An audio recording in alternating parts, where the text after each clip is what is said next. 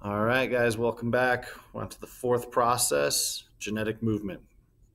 Genetic movement, or also known as genetic flow, is actually a really easy concept. Basically, the idea is if you have two different populations and individuals from this gene pool with its own unique genetic makeup come over into a different gene pool, by moving those genes from one area over to the other, you've now changed this gene pool. You've also changed this gene pool. And so by having both of these gene pools change, the frequencies are different. And now, bada bing, bada boom, you have evolution.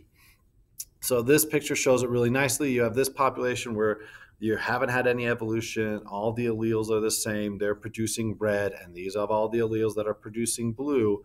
But now, if some of the blue individuals come over to the red area, some of the red individuals go over to the blue area, you can see how that will change what genes are available inside this population. Like at that point, evolution has already happened because the frequency changes.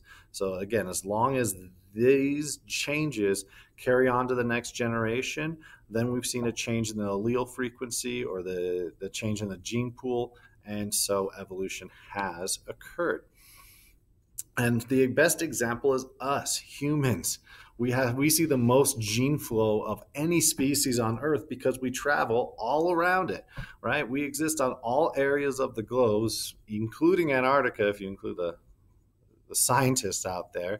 And so we get this, especially just in the last century, this incredible movement of genes from one area of the globe to another.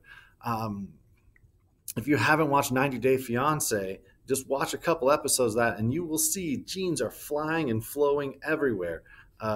Nigerian American, Brazilian American.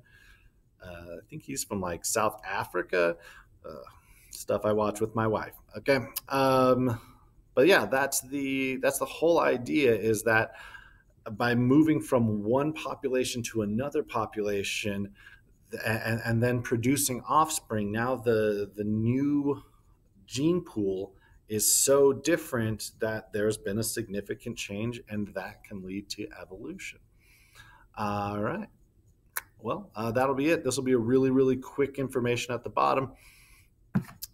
Please realize that gene flow, if it's consistently happening, can actually be something that slows down evolution. So that if you remember, small populations have an increased possibility of small random events creating big changes, but gene flow can neutralize that. So gene flow doesn't always make these changes go faster. Sometimes gene flow can actually slow them down. But it's just really important that whether those changes are sped up or slowed down, the change of speeding up or slowing down itself is a change in the gene pool, and itself is a part of the evolutionary process.